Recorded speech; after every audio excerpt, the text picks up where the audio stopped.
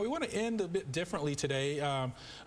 Weather Geeks salutes the late Jim Leonard, also known as Cyclone Jim. Jim passed away at the age of 64 after a battle with cancer. Jim was a pioneering hurricane and storm chaser and one of the few dedicated to both severe weather and hurricanes. Jim had a remarkable storm chasing career, intercepting over 70 hurricanes and typhoons, including Katrina, Florida, and Gulf Coast landfall, where he measured 931 millibars in the eye.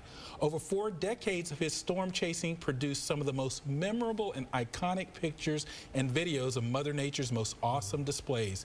He once said, "I have only one purpose in life, to chase and photograph severe storms, and I am glad when I can contribute to scientific research and education about storms. But the driving force behind my lifelong passion is the incredible power and beauty of storms themselves." Jim Leonard, a legend and true weather geek.